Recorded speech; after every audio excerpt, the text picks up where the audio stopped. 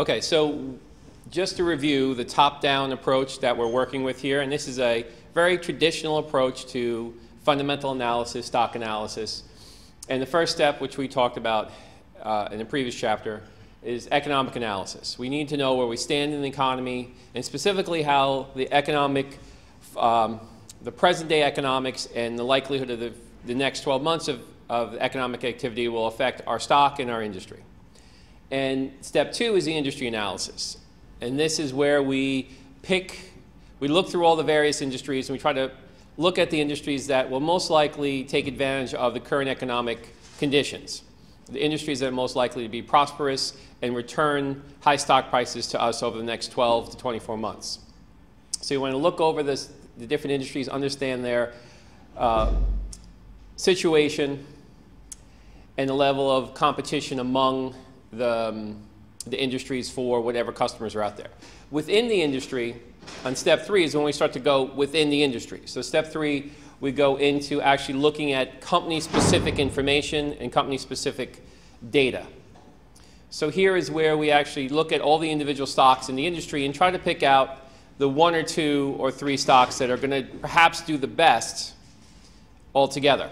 So the idea is okay, I've selected what I think is the best industry, and now I found the two or three companies in that industry that are going to do the best of the industry, giving you a superior return compared to just picking any stock in the industry or picking all the stocks in the industry.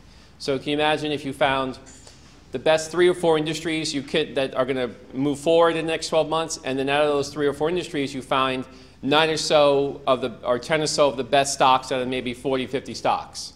So if you do that level of analysis, your return should be better than just owning the industry in total.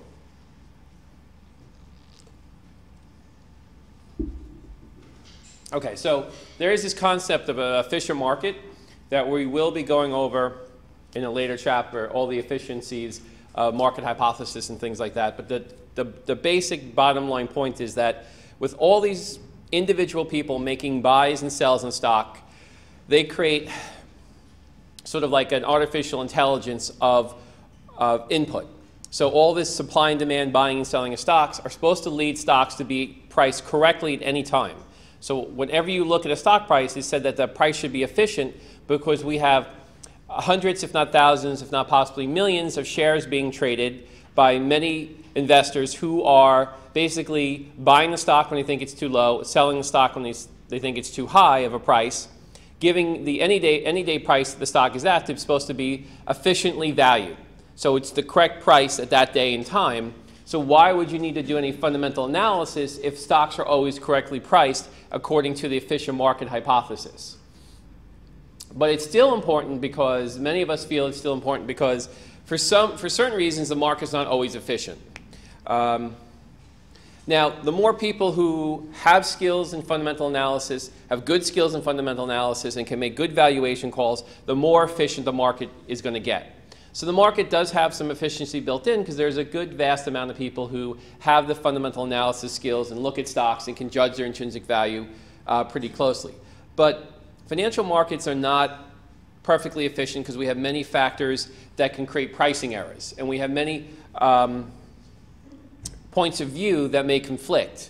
So people may look at, say, Apple today and say, well, their new product's coming out I'm not enthusiastic about, and I don't think Apple is going to be as strong as a company in the future as it is today because the other companies are catching up with their products, like the Galaxy and the Surface tablets are closing the gap of innovation, and Apple isn't as far out ahead as they were in the past, so therefore I'm using that as a reason where I price a stock lower than some of my valuation models are saying the stock should be at this price, but I'm actually intuitively feeling that the company's not going to be as strong in the future without the leadership of Steve Jobs, so I'm actually going to discount on that basis. That's one person's opinion. Another person's opinion would be, actually the company is doing fine, they're going to be more innovative and have more freedom to move forward, and they have plans to move into new markets that should actually double the company in 5 years. So those are two conflicting points of view which are going to have a conflicting effect on the stock price.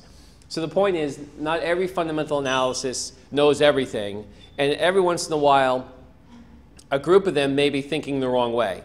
And the actual truth of what's going to happen might be something that you figure out quicker or early on, or get more of a hint of it based on certain financial metrics and understanding of the company. A lot of times, some analysts will focus heavily on the inventory and see what's selling or what are they making a lot of that isn't moving. So there's a lot of different nuances you can get into to really try to get an idea, put you ahead of the other analysts who may not be looking at everything that you're looking at. So there are inefficiencies. The market has proven that it's not completely efficient. There are inefficiencies, but there also are brilliant people who, after they review the fundamental facts of a company, have more of an intuition about where the company's going based on subtle clues that other analysts might miss. And that can only be accomplished through years of experience. So generally, by rule, when you're starting out as a fundamental analysis analyst, you're not that good because you don't have the experience. You have all the know-how, all the college education, you know all the variables, you know all the financial ratios, how they relate to each other, you know how to construct financial statements, but you don't have the experience or intuition that really can move you forward in your analysis. And that's why there's inefficiencies, because we have so many fundamental analysts out there at different levels of experience, and the more inexperienced analysts usually are making mistakes and putting the wrong intrinsic value or paying too much or maybe too little for stocks. And that can always obscure the true picture of what the price of the stock should be.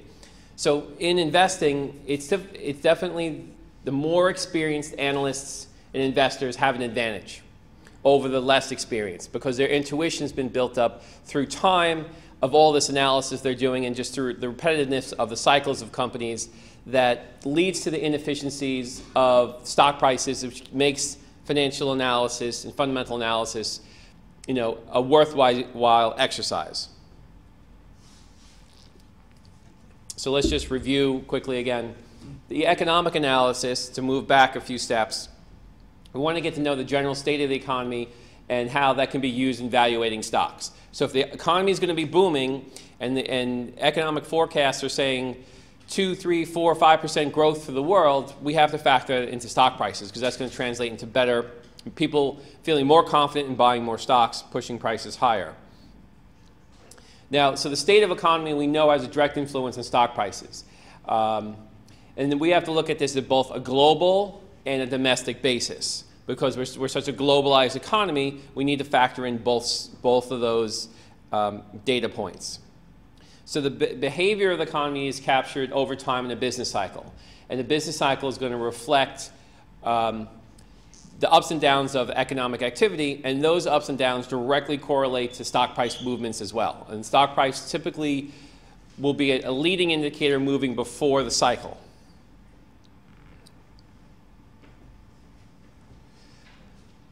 All right, and again, as I said before, we need to use this economic data to figure out which industries will benefit, because different industries benefit at different points of the economic cycle.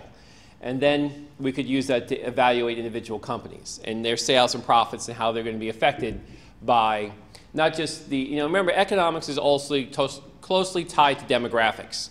And in demographics, we have an aging world population, so one industry that should benefit is healthcare. And healthcare is a little defensive, so it's going to do well in an expanding or contracting economy. So we would expect sales and profits to continually increase for healthcare companies as an aging population needs more healthcare, and as the Obamacare expands healthcare to many more individuals in this country, and as the growing income levels of people in India and China give them more access to drugs and medications and medical doctors. So that's just one way, not just using economics, but also tying in current demographic changes. The important point to remember is that the stock prices change before the actual economy changes. So they're a leading indicator. So that can actually help you predict the business cycle. So right now, since stocks haven't gone down, I am not predicting a recession. Stocks are continuing to go up and do well, so I am not predicting, stocks are not predicting any recession in the next 6 months. So that would mean that I could now go to industry level saying, I want to look at the industries that do well in an expanding economy over the next 6 months. So we would evaluate the competitive positions of different industries related to other industries and look for opportunities and growth potentials. Maybe some new industries like cloud computing is a new, computers would be the sector, but the industry could be, or sub-industry even, because it's so small, cloud computing. Different companies who are making storage or offering space in cloud computing and storage. Mostly right now, the cloud is storage, but in a certain point, it will also be computing, where your processor won't be on your motherboard in your house, but it'll be up in the cloud. So you just need really a really light, small terminal, and then you're in a good internet connection, and you can access your processing power in the cloud. So basically, your computer will just be in the cloud, and you just need a monitor and keyboard and a small processor and internet connection to connect to your computer in the cloud, which means that there's no physical hardware. So if you want, anytime you feel like your computer's getting slow or you don't have enough storage, you just order a bigger cloud drive and order a bigger cloud processor, and there you go. Okay. And then even certain programs and TV shows won't have to be can be just shifted over to your computer in the cloud and then downloaded directly to your terminal. So those are things that are most likely going to happen in the future, which is going to make the computer terminal very inexpensive, because it's not going to have all the heavy computing components and graphic cards and processors and all that memory. It could be a lot lighter machine, so the tablets and laptops are going to be could be probably priced at $100 to give you, as long as you could get the bandwidth. That's the important point. This doesn't work unless you have the bandwidth and the internet access to reach the cloud computer. But right now we're starting with cloud storage. So this was something I see as a growing industry. So I want to look for the companies that are going to be a player in that industry. So that'd be something that would look promising. And then step 3 is a fundamental analysis. So I would want to, if I found several companies that fit that description of that sub-industry, I'm going to want to look into them and say, okay, which companies have the financial ability to establish themselves and wait for growth, because it's sort of a beginning stage of growth in that industry. That's going to give me the best chance of increasing my income, my capital gains. So we want to evaluate the financial conditioning and operating results of a specific company. So we look at every specific company in the industry, and we want to evaluate which companies are the best to buy. So we want to know what's their competitive position. Are they like McDonald's, number 1 in the industry, or are they somewhat a lesser position in the industry? Sometimes being number 1 isn't always the best, because you could be number 1, but they may limit your growth potential, because you already have, if you're McDonald's, you already have McDonald's everywhere, so there's not much growth potential. But if you're Shake Shack, you have the potential to open another 2,000 restaurants, which is going to completely change the whole landscape of their financial returns. Same thing for Chipotle Mexican Grill. They still have they haven't opened that many restaurants yet, and they still have the ability to open many, many more. So you want to look at their growth in sales and that potential in that area as well. Profit margins and the dynamics of earnings. And we'll see that we definitely have to look at gross, operational, and net profit margins and see how those companies perform in those areas. And we definitely want to buy companies that perform stronger in the operational and net income areas. Their asset mix, the cash balance, inventory, accounts receivable, fixed assets. We want to know how efficient their assets are. You know, you would want, if you looked at a company that decided they had an 8-hour factory, that factory that ran for 8 hours, and they needed to double their output. So they built a whole nother factory to run for 8 more hours across town. And that's how they used to do things, until someone figured out, well, why don't we just make people work at night and overnight? So instead of building 2 additional factories to triple my output, I could just take my 1 8-hour factory and put a 2nd shift on and a 3rd shift on. So I could run 24 hours a day, and that means my capacity, my asset utilization and capacity are going to be maxed out. So I'm getting more return from those assets rather than buying a whole nother set of assets that you don't need. You know, it's sort of like you renting an apartment and you're running out of space, so you decide to buy another apartment just to put things into, just to have more space, or an extra bedroom. You know, it's sort of a waste of money, a waste of space, because you're going to buy a whole apartment just to use 25% of it. might be more efficient just to buy a storage unit. So a lot of things you do in your personal life, of course you would do that, it makes sense, but sometimes companies need to think in that method, and you need to evaluate them to see are they using their assets as efficiently as possible. That's why McDonald's a long time ago, they were just a lunch place, and then they expanded to say, let's have breakfast, and that's what Taco Bell is doing right now. They're trying to establish a breakfast. A few years ago, Wendy's tried this and failed. So, but the idea is if I can keep my restaurant open and operating for longer periods of time, I can, make more money. So a 24-hour restaurant that is busy for 24 hours is a lot more profitable than some restaurants that are only open for lunch and breakfast. And those assets are just sitting idle the rest of the day, making no money. All right. So, of course, the value of the stock is influenced by the financial performance of the company and the stock that's issued. So where do you start? Interpreting the financial statements is sort of the first part. Now, interpreting raw financial statements is very difficult because you can't compare them easily to other financial statements. So we use financial ratios as a way to compare companies to each other. So if you have different sized companies, you have to have percentiles or comparable measures so you could judge who's in the better position. So size will become less of a factor. And it's demanding and it's a time-consuming phase of stock selection doing the fundamental analysis. And for your analyst reports, you are going to want to take some time looking over your database of information to get an idea of, I don't expect you to go into depth in every company, but you certainly could get a cursory look and see, okay, these companies look like they're doing the best just by checking PE levels, profit margins, a couple key indicators to get an idea, because you're going to really have to go into more depth fundamentally of each ratio once you pick your company. So we don't have time for you to do that for every company industry. So you kind of make your best guess at which two companies look the strongest, and then you're going to delve in deeper when you write your report to discuss all these results. Okay, let's quickly review the financial statements just to put you in the right frame of mind before I start going into the financial ratios. So the balance sheet is a snapshot of the company's assets, liabilities, and equity at a point in time.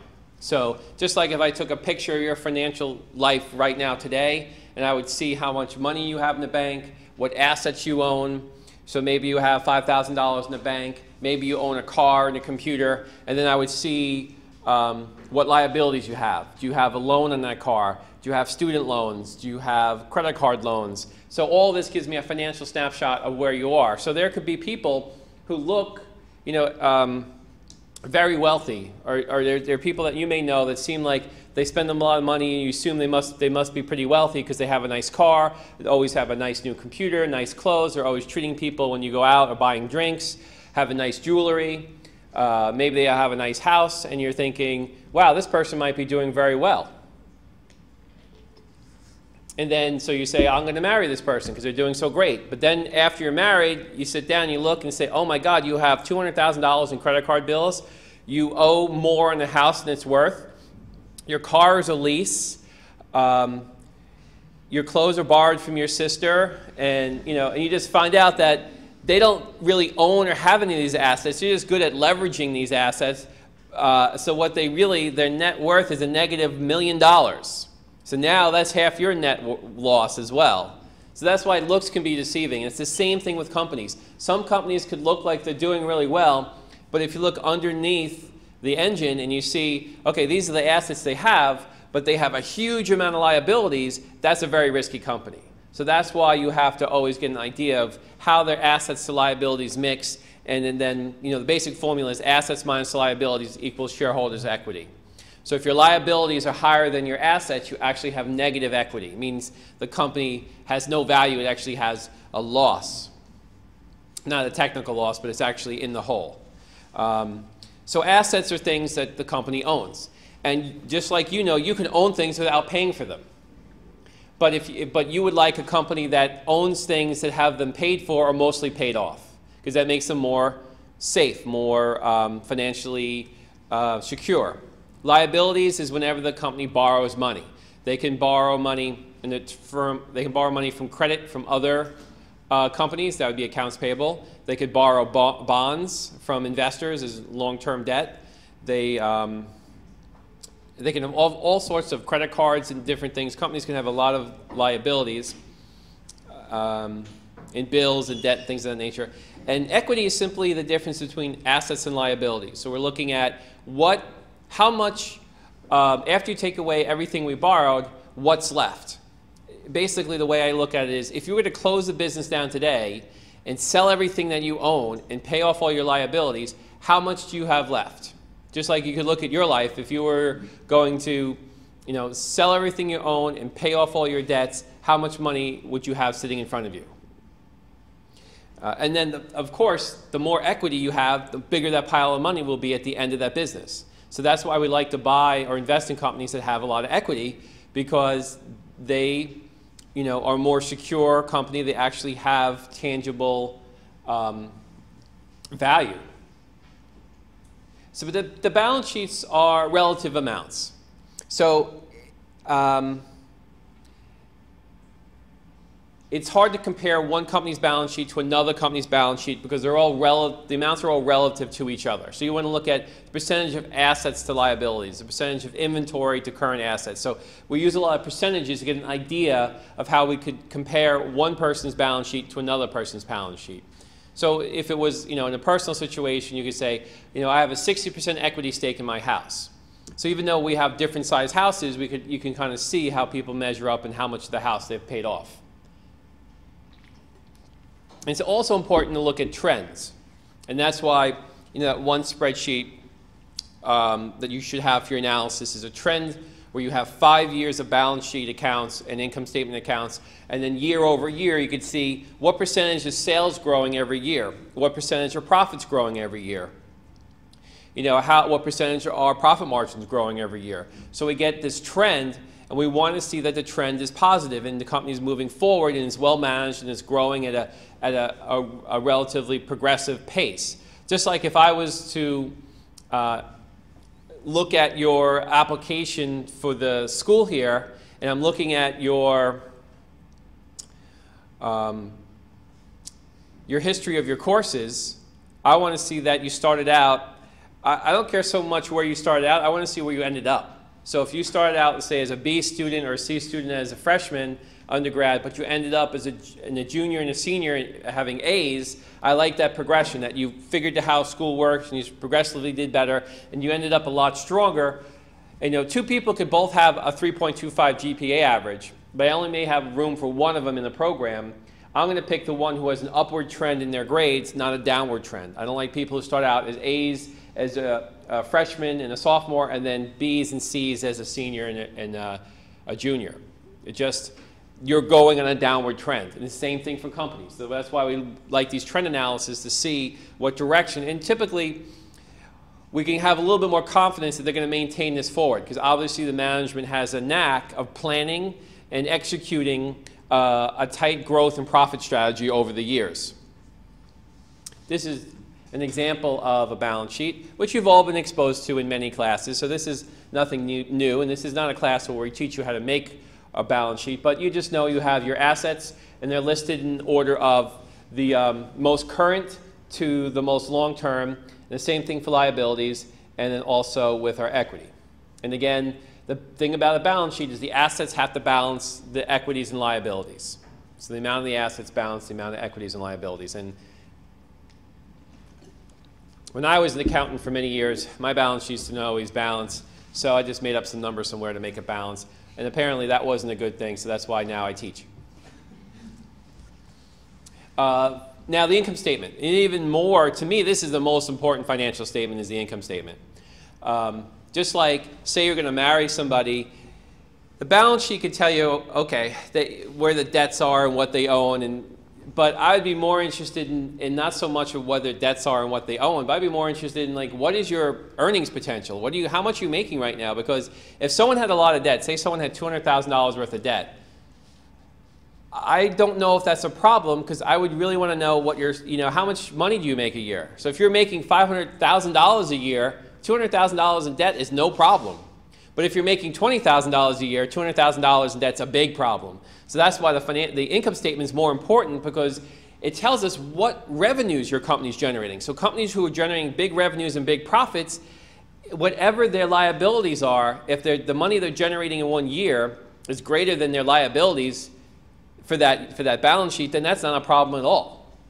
So that's why sometimes the balance sheet's an important aspect, but the income statement is much more important. Just like if you were going to, like I was saying before, going to marry somebody, and let's face it, marriage is a financial contract. It's not really a love contract. It's just really, okay, we like ourselves enough that we can tie ourselves together financially. And ideally in this world, you would like to have 2 strong earners. So you would feel a little bit more confident knowing that someone has a decent job and making a decent amount of money. That makes them, in some people's minds, a better catch, as they call it. Although it's easy to swallow that idea when you think of marriage as a financial contract, not a love contract, because the marriage is mostly about, in the eyes of institutions, is more a financial joining than a love joining. Anybody can be in love, and that doesn't need a contract or a ring or a priest, But in order to file your taxes jointly, that needs a ring and a priest and a contract, So that's why I say it's, more of a financial commitment. Okay, so in the income statement, we have the revenues. The revenues are very important. If you don't have revenues, you don't have profits. So companies must have revenues and expanding revenues. Expenses are important. How much, I could generate any number of revenues you want me to generate. I can easily generate for any business, any company at any time. But I may have to use a lot of expenses to get to those revenues levels. So if you say, Professor Nugent, can you guarantee me $1 billion worth of revenues? I say, I can absolutely guarantee you $1 billion of revenue. I could get that done for you by the end of the year. I have full confidence that I could do this for any business, any company. At any time, I can generate $1 billion worth of revenue for you. However, the way I'm going to do that is I'm going to offer somebody $200 for every $100 that they buy from me. So in that way, in a matter of days, I'll generate $1 billion worth of revenues, but I'm going to have to pay out $2 billion worth of incentives to get those revenues. So my revenues are $1 billion and my expenses are $2 billion. But I still generated those $1 billion of revenues that you wanted. Just think of a store where every time you buy something from me, I'm going to give you a what are those things called when after you buy it, you fill it out and they give you money back? A rebate. So every time you buy from me, every time you buy a car from me for $10,000, I'm going to mail you a $15,000 rebate. You know how fast I'll get to $1 billion worth of sales if that's my deal? Now, I'm not saying that's a good deal, but I'm saying that revenues can easily be generated depending on the amount of expenses you want to put behind them. So the companies that are much more efficient and responsible minimize their expenses while stabilizing or growing their revenues. So you don't want to grow your revenues by cutting your prices too drastically, in a price war with other companies to gain market share, because you're not going to have the third issue here, profits. So you have your revenues minus your expenses equal your profits. And the whole game is about profits. Any company, the job of any company is to maximize shareholders' wealth. That's the reason the company was created. The company wasn't created to be nice to its employees. The company wasn't created to be nice to its customers. The company was created to maximize the wealth of the individuals putting money into the company. Now, it just so happens to be that if you treat your customers nicely, you generally make more profits. And if you treat your employees decently, they're generally more productive for you. So that's the only reason companies treat their employees nicely or their customers nicely, is because it's going to generate more profits for them. I'll give you a case in point. If you ever go on the Long Island Railroad, they don't really care, since they're a monopoly, if you're a customer or not. So you don't get the same level of customer service on the train because they know they got you. So, and if they lose you as a customer, they don't care because they're subsidized. So you're on the Long Island Railroad and you have to stand up, and I'm saying to the conductor, I refuse to pay for a ticket. I'm paying for a ticket to sit on the train. If you're making me stand, what kind of service is that? I shouldn't have to pay for this. I want a rebate. You know what I'm going to get? Well, if you don't pay me, I'm calling the cops. Oh, okay, I guess I'll pay you then. So Or you get the conductors that are kind of rude or grumpy, and because they don't care, they're not going to lose you as a customer because there's no competition fighting for your business. There's no train in the next set of tracks that you could switch to because the guy was rude to you. And that's why they can treat their customers rudely, or maybe rudely is too strong of a word, maybe indifferently, like they don't really care. Just, there's no high. It's not like an airline when you have airlines treat you a lot nicer because there's a lot of competition. So companies aren't made to treat you nicely unless it's profitable for them. They don't treat their employees nicely unless it's profitable for them. If you're in a certain industry where you don't need to treat your employees nicely, then they're not going to treat them nicely. Because it's all about the profits. Never forget that. Whatever a company does, behind the scenes, it's for the profits. And you say, oh no, British Petroleum, they invest in alternative energies and they do charities. And they're not doing that because to be nice. They're doing that so they could use it as a marketing tool to say, hey, we invest in green and solar energies. But then if you look into the financials of it, you find out they advertise a lot more money than the fact that they invest in green energies than they actually invest in green energies. So companies are doing, if they're doing anything charitable, it's to make them look better so you feel better about the company so you buy more from them. Oh, I could buy British Petroleum gasoline because they invest in alternative energies. It's not destroying the planet. So it's all psychological. So whatever investments or whatever they do that may seem like they're doing it at the goodness of the heart, no, they're doing that to maximize profits because it happens to be that it's a strategy that will maximize profits. And a lot of people seem to forget that, That's why you have to be on your guard with any company, because they're really doing what's in their best interest, not in your best interest. But they're going to advertise that what they do is in your best interest. So you get fooled into thinking, I have loyalty for this company, they do what's in my best interest. No, they've just brainwashed you, because brainwashing is a great way to maximize wealth. Ask anybody that favors Coke or Pepsi. People say, I like Coke better, I like Pepsi better. You've just been marketed and branded by one of these companies to think that their product's better. When in all reality, there's not much difference between colas. There is a difference, and I'm not going to argue taste or whatever. But for me, whatever's on sale that week works just as fine. I used to be brainwashed into thinking that I can only drink Coke. And now I purposely rotate whatever cola I drink so I won't be brainwashed. And if I was really smart, I wouldn't drink it at all. That's the only way to be smart with soda. So what we're looking for in the income statement is the relative amounts, large versus small, which means it's nice to get an idea of a relationship between sales to assets, sales to profits, assets to equities, liabilities and equities. So we're looking at relative amounts between each other and the relationships. How expenses grow compared to revenues. So if I'm at a certain revenue level, and that usually generates 20% of expenses, and suddenly the next 100 million is generating an extra 30% of expenses per dollar, then I'm really straining myself to get those extra revenues where they're not as profitable as the revenues before. So we want to know, what's this relationship between revenues and expenses? And you could think of it like this. Say, a company needed to expand its production to get higher revenues, so they started paying their staff overtime to work 10 hours a day so they could make 20% more goods for the week. But those goods are going to come at a higher price because now they have to pay 1.5 times salary. So you want to kind of look at, how relationships, and it may be a fact that their factory's maxed out, so they have to subcontract additional factory space more expensively somewhere else to expand their revenues. So we want to see what's this relationship between expenses and revenues. How much expenses do these revenues generate? And then the trend. It's the same thing with the year-over-year spreadsheet I was talking about. We want to see, are they improving or decreasing their metrics and profit margins and income and sales?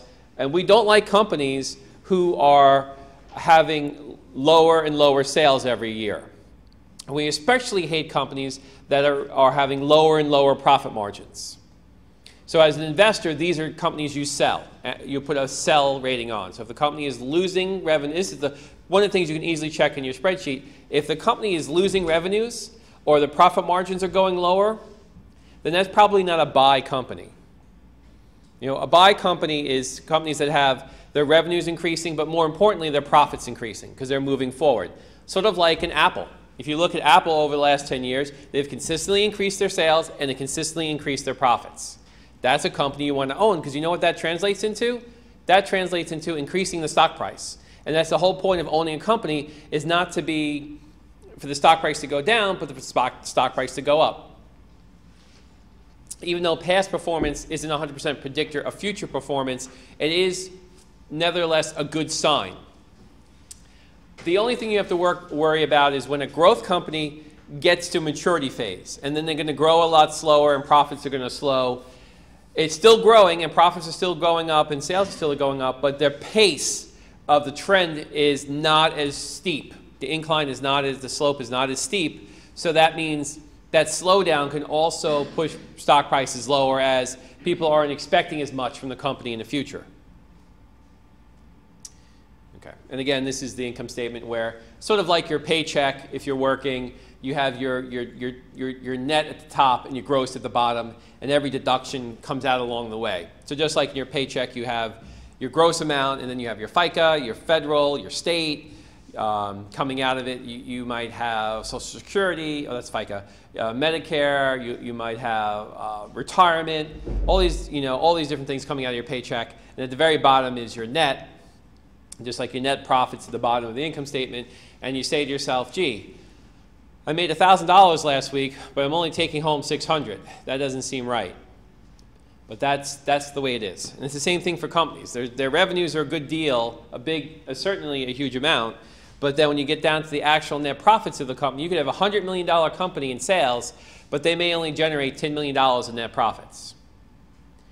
That's why I don't always look at the sales of a company, because there could be another $100 million company in sales that generates $25 million in profits. Now that's a company I want to own because their profit margins are higher.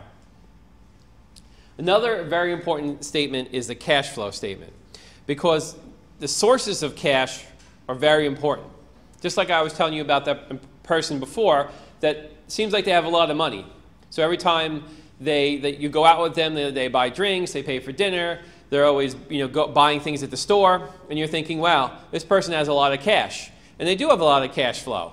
But where is the cash flow coming from? If it was coming from credit cards and bank loans and cash advancements, then that's not as good as someone who's generating this money from income from a job and spending it.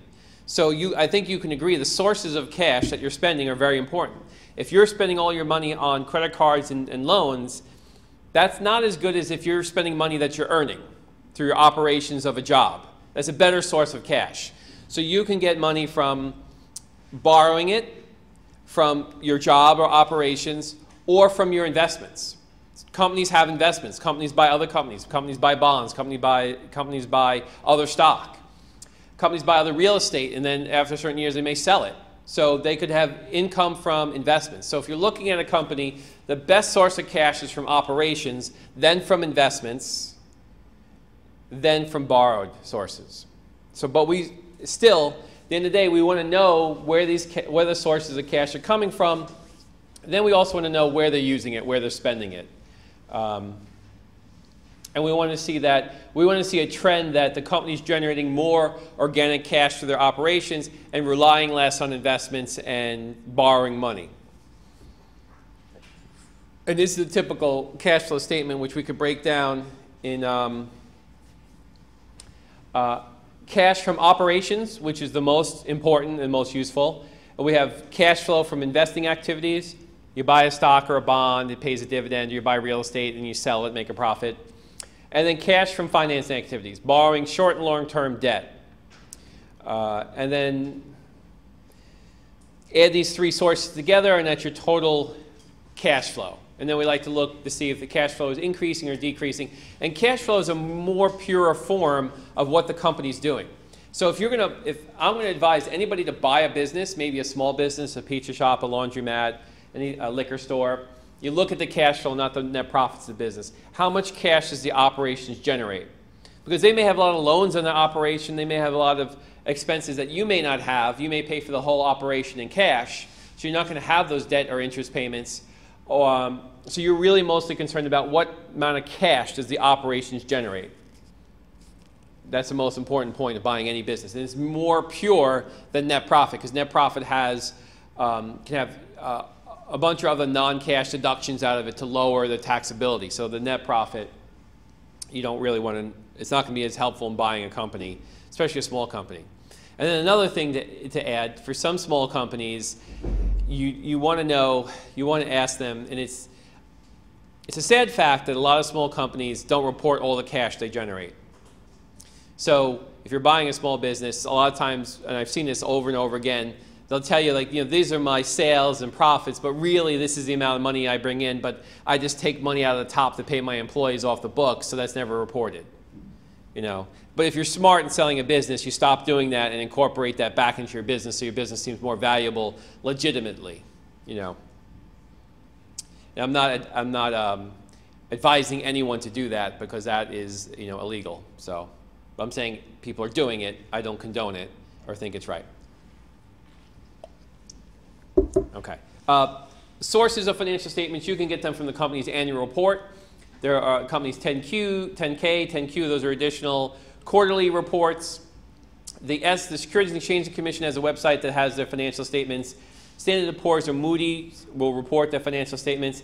There are many internet portals, such as Hoover's and Yahoo Finance, Google Finance. They'll give you financial statements. So they're all over the internet, because they have to be published and publicly made for any company that's a public company. Okay, so let's now move into the key financial ratios. And this is one aspect that the textbook doesn't go into so deeply, but I'm going to go into it a little bit more deeply, because it's needed for you to complete your investment analysis report. So we're going to study the relationship between financial statement accounts. And we want to develop this information to get a handle on understanding how the company performs, how they operate, how they conduct their business, and what potential the company has in the future. So the financial statements are very difficult. If you look at a professional, not these textbook financial statements that are one page. I've worked on financial statements at companies that are multiple pages, that bleed out the profit centers and cost centers, and they're just a huge amount of accounts and things to look at. So it's very difficult to compare financial statements between companies, and it's very difficult to look at the raw financial statements and get an idea how well the company is doing. It's sort of like what you want is a quick way of doing it. Sort of ever read a big book like War and Peace, but instead you get the Cliff Notes, which is like a summarized version of what the story is and the characters, and sort of like a fast way of understanding it.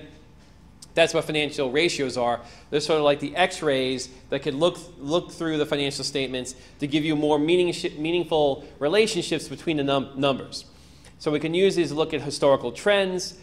We can look at them in industry points of view between your company and other companies, get a better idea of performance and competitiveness. Now, financial statements are broken up into 5 groups. So you have your liquidity ratios. They're going to look at the day-to-day operations and how liquid they are and meeting their short-term obligations.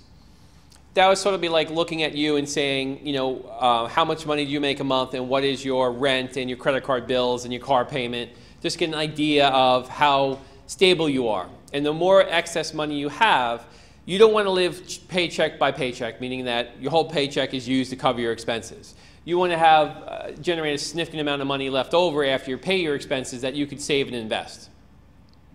Activity ratios, looking at how well the company's managing its assets. Are they getting the maximum amount of profits from their asset? Say you own a house and that's your asset. If you own a house and no one lives in it, is that a good utilization of that asset? No. If you live in it, then that's a good utilization, because now you're at least don't have to rent an apartment and pay rent somewhere else. You're living in your house and you don't have those additional living costs. It's even better if you rent out every room in your house to, say, a college student, and you have a 5-bedroom house, so you live in the garage or the basement, and then you rent out those 5 bedrooms to 5 college students who are each going to pay you $500 a month, and plus utilities. Now that's a better utilization of that asset. Now it's even better if you get those college students to agree to rent it for 12 months, not 10 months. So now it's generating income all year long. And then it's even better utilization if you find some other people to rent out the living room and the kitchen and the bathroom and have them live in those rooms as well. So now you're really maximizing your utilization of that asset. No, I wouldn't say it's the best ideal conditions for everybody, but at least your house is generating.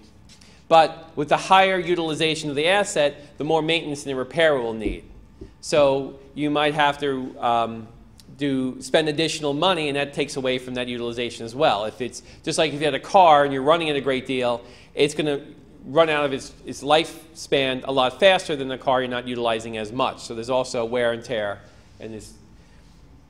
So the activity ratios are important to see how efficient the business is running. Leverage ratios, looking at debt used by the company in relationship to assets and equity. And that's important to give an idea of the risk of the company, how much risk there is in the company. Profitability ratios, I feel these are the most important.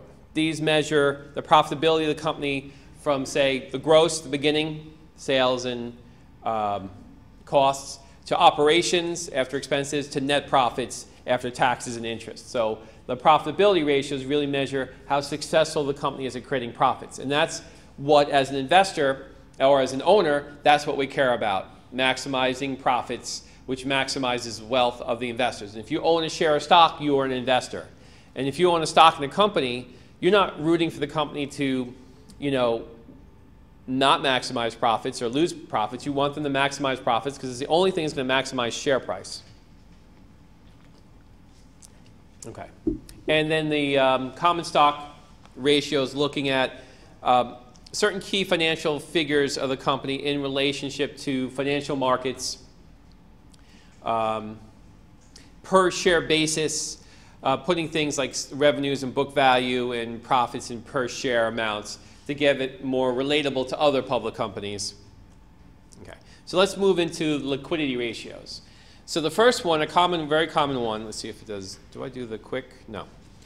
Is the current ratio, where we just look at current assets by current liabilities. Here we want the higher the number, the more liquid. So the higher the better here as far as the current ratio that we calculate. And again, we like companies that have more current assets than current liabilities. Just like in your life, it'd be better if you had, you're making $500 a week and you have $5,000 in the savings account and you only owe on your credit card $900. That's a very good current ratio. So you want more current assets compared to current liabilities. It makes you more financially stable. Better ability to pay your bills. Now, this is not so much a ratio as it is a number, but net working capital is the current assets minus current liabilities. So it just tells us how much do we have to work with. Just sort of like if you had to stop and say, okay, here's the money I'm generating for the month and all my expenses, my rent, credit card payments, gasoline, whatever, not gasoline, whatever liabilities I have, what money's left over. So you could say, I make $5,000 a month and I have between my liabilities, I have $3,000, so that $2,000 is what I have to work with that I can maybe invest in stocks or buy something else, some other assets. So net working capital is important to see how much money the company's working with. Now this is not a percentage. It's a full number, so it's not always comparable among different companies. We just want to make sure that the net working capital is positive, not negative. So it's really just a liquidity check. So the higher the amount, obviously, the more working capital, the more flexibility a company has. Okay. And it's important to have a high working capital to take on short-term investments or just to give some financial security to the company. Accounts receivable turnover, how quickly the company can collect its accounts receivable. And accounts receivable is credit to customers. So in the consumer world, you have to pay the company right away with either cash or a credit card. But in the business-to-business world, if I'm one business selling jet engines to another company who's going to make the airplane, I'll sell it to them on credit, and they will promise to pay me. And there's no interest. It's just, I'm going to give it to you first, you pay me later. So that becomes accounts receivable. And the faster you can collect it, the higher the ratio. So if I have my annual sales are 12 billion and my accounts receivable are 1 billion, that means I'm collecting every month or 12 times a year. And that's very efficient. But if I had 12 billion in sales and 6 billion in accounts receivable, that means people are taking 6 months to pay me. So the higher the better. We want to know the amount of turns. So the smaller the balance you have in accounts receivable, the more people have paid you. And that means the more turns you're going to have in accounts. So the higher the turns, the better. You wouldn't want to sell $12 billion worth of something in January and have to wait till next January to get paid. That would be a turn of 1. So it takes you a full year to collect your money. You've only turned your accounts receivable once for the year. And that's rarely bad. So you want to collect your money as fast as possible. That's why a lot of businesses like to say cash only, because you're collecting it instantly. You don't have to wait. If you pay for it on a credit card or check to a small business, they have to wait a number of days before that clears. And it's not as fast, it's not really collecting as fast. Inventory turnover, sales to inventory. Another important look, how efficient are they at their inventories? So companies that keep too big of inventory are inefficient. So ideally, we'd like companies to turn around and sell their inventory as fast as possible. Say cereal was your inventory. How many times, what's your turnover of your cereal? So if you look at we'll consider your consumption of cereal to be your sales. So you consume 52 boxes of cereal a year, 1 box a week. So if you only have an inventory of 1 box, you're going to have an inventory turn rate of 52. And that's efficient. It's inefficient for you to go ahead in January and buy 52 boxes of cereal to last you the full year, because that would be a turn of 1. So your annual cereal is 52 boxes, and your current inventory is 52 boxes. So that would be a turn of 1. That's inefficient. Can you imagine all the storage space you'd need to store 52 boxes of cereal? And the liability and the potential for some of that to be damaged, stolen, eaten, or spoiled. So that's why we want to look at the turns. We want companies to be a lot more efficient. And that's why a lot of automobile manufacturers have tried to adopt these just-in-time inventories where they pull in the inventory just hours or maybe days before they need it to keep their actual inventories lower. And it's very beneficial for companies. You come into a company and say they have $20 million worth of inventory. And if you could figure out a way to pare that down to $10 million worth of inventory, you just generated $10 million worth of cash for that company. Because as they utilize the inventory and sell it, that's just all cash that you don't have to reinvest in expanding their inventory again. Just like if you bought those 52 boxes of cereal, instead of replacing them as you use them, you just say, I'm going to keep using them. Or maybe a better example is you look at your kitchen and you have a lot of food in your kitchen, but every week you go shopping. If you just suddenly said, you know what, for the next month I'm not going to go shopping, I'm just going to eat whatever food's in the kitchen. And if you had enough of the inventory and it could last you a whole month, you just save 4 weeks of grocery shopping. And that's more cash. So we like it when inventory turnovers are increasing because it means the company is going to generate more cash by utilizing the inventory more efficiently. But again, it's very industry specific. Some industries, you can't really compare this turnover rate between different industries because each industry has their own specific dynamics of the inventory they must hold and how quickly they can turn it. Okay. Total asset turnover is looking at sales to assets. So we want a higher ratio here. We want the assets to generate more and more sales. So, or we want to find an asset that's less expensive to help generate the same amount of sales. So to give you a good example, think of an ice cream shop. So I could be Red Mango and buy 4 or 5 big, expensive, $100,000 soft serve machines. So that's a lot of assets. You go into Red Mango, which is basically, I think, an ice cream store, even though they say frozen yogurt, whatever. You go into Red Mango, they have a lot of assets to generate that soft serve ice cream for you. And so whatever sales, say they generate $1 million worth of sales, and they have $500,000 worth of assets in the store. So the turnover is only 2.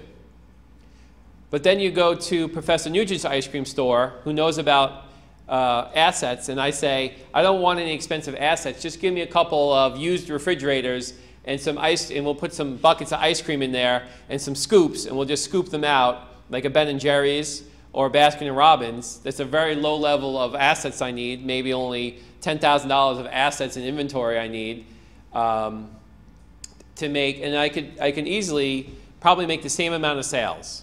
Because at the end of the day, ice cream in your cup is ice cream in your cup, and some people prefer harder ice cream rather than softer ice cream. There's ice cream, everybody wants ice cream, so there's enough sales for all these stores. So if I make $1 million of sales on, say, $10,000 worth of assets, my turns are much higher.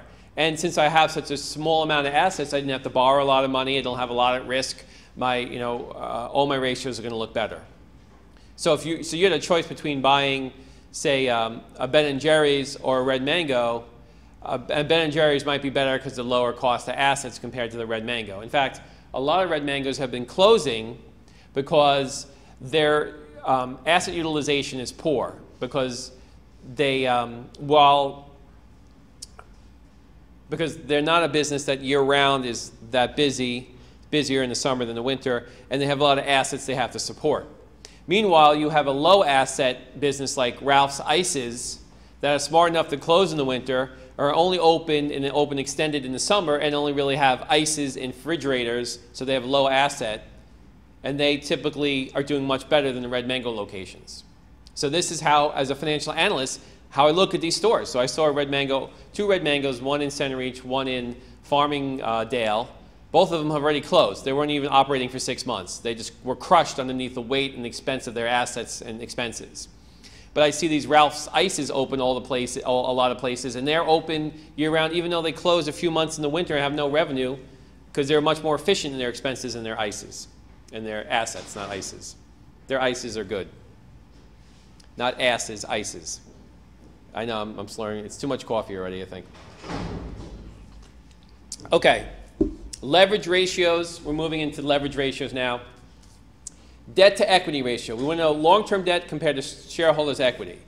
The higher this ratio, the more risk, meaning the more debt. So this is one of the ratios where we like to have a lower number. Because most ratios you'll find that the larger the number, the better in analyzing the company. Here's the one exception where we want a smaller number. So we want more equity, less debt to make a company be less risky, I should say. Because long-term debt is risky. It has to be paid off, and there's interest associated with it. So companies that are managing or lowering their long-term debt are thereby increasing their equity. Okay. And we can look at times interest earned. And this is looking at earnings before interest and taxes divided by interest expense. So in a personal point of view, say the amount of money you earn in relationship to the interest on your credit card debt. So if you make $1,000 a month and your interest is $100 a month on your credit card debt, you really don't have a financial problem there. But if you only make $1,000 a month and your interest is $1,000, that's a problem. So so the higher this ratio, the better. So you want a high times interest earned ratio, meaning that you have earning much more operational money than the interest you're paying on your debts. So you have a better ability to pay the interest expense on what you've borrowed. That's why when you buy a house, they look at your revenue, your income, in relationship to the cost of the monthly mortgage on the house, because they want to make sure that you make enough to be able to pay that monthly bill and you're successful in continuing to pay for the mortgage on the house. And this is sort of what this times interest earned is looked at companies. You want to make sure the companies make enough that they can pay their interest expense on the money that they borrowed, because it makes them less risky. So we want a higher ratio here and less risky. Okay. In the profitability ratios, the net profit margin, of course, all the profitability ratios, the higher the better. So the net profit margin is really the bottom line. And after, you look at the sales, you subtract all your expenses and taxes, and you get your net profits after tax divided by total revenues, and gives you your net profit margin. So this is, accounting-wise, the bottom line. So for every dollar you sell, if your net profit margin is 10%, every dollar you sell, you're pocketing 10 cents after you pay for everything in the business. So clearly, the companies with the higher net profit margins are the stronger companies when you look at an industry level. I don't have it up here, but operational profit margins, you'd look at operational income divided by total revenues. And that's going to be higher than net profits, because net profits have additional tax and interest taken out of them. And then the gross profit margin, we're going to look at gross profit divided by total revenues. And gross profit is basically revenues minus costs, the direct costs, the materials and labor to make the product. So your gross profit margins are the highest. Then you have your operational profit margins, and then the net profit margins. So operational is more indirect expenses. Advertising, indirect employees like in finance, accounting, and marketing, amortization, depreciation, things that give you operational. And then the net income, you take your operational profits, take away taxes and interest, and you get your net income. So it's just like that income statement, different levels. And of course, in all these different metrics, the higher, the better. So if you look at a company like McDonald's, they have a very high, maybe one of the highest gross profit margins in the industry, but their net profit margin isn't that much higher in relationship because they spend a huge amount of money in advertising out of the operations. So a lot of times you want to question, if the gross profit margin is 50%, how come the operational profit margin is 20%? What happened to those 30 percentage points? Where are they spending that? And is there a way that it can minimize those expenses to make the company more profitable? Okay. If we look at return on assets, here we're looking at the net profit margin after taxes divided by total assets. So whatever assets we purchase, we want to see what return we're getting for them. Just like if you bought that house as your asset and you rented out all those rooms, you want to see what your net profit is after your expenses of the house, how much money you have left over after you pay for cable, water, heat, maintenance, in relationship to the value of the house. And that gives you a percentage of return on that asset. So for companies, if they're buying all those soft-serve ice cream machines and that's $500,000 and they make $100,000 in net profits, that's a 20% return on assets. So we want to make sure that companies are getting returns on their assets and not losing money on their assets, because that could be possible that, they're not getting much of a return from the assets they purchased. You don't want to buy a Porsche to deliver pizzas in if you're a pizza company. If you're Domino's, not that they buy their own cars, but if you were Domino's, you're not going to buy Porsches to deliver pizzas, but maybe you buy a Prius to deliver pizzas in, because that car as an asset is going to generate more profits than driving around a Porsche or a Lexus, based on the expenses and the cost of those cars. And the higher, sometimes having a big amount of assets, but they're only generating a small amount of income, that's going to show a low return on those assets. So you always want to have the most efficient asset possible to get the highest return. So if say you need a car to drive to work, the return on assets would say buy the most affordable car with the smallest amount of expenses to get to work. That will generate you the most return. So you don't want to buy an $800, you don't want to buy a car that's going to require an $800 lease to drive to work, when a car with a $200 lease will do the same. All right. Okay, so I'm going to stop here for today. It's been an hour, and I'm going to finish this next time, where we're going to talk a little bit more in depth on analyzing a company's profitability and how these financial ratios relate to each other and the different ways of looking at them to give us a better idea of how well the company is performing and what type of valuation you can put on them. Okay.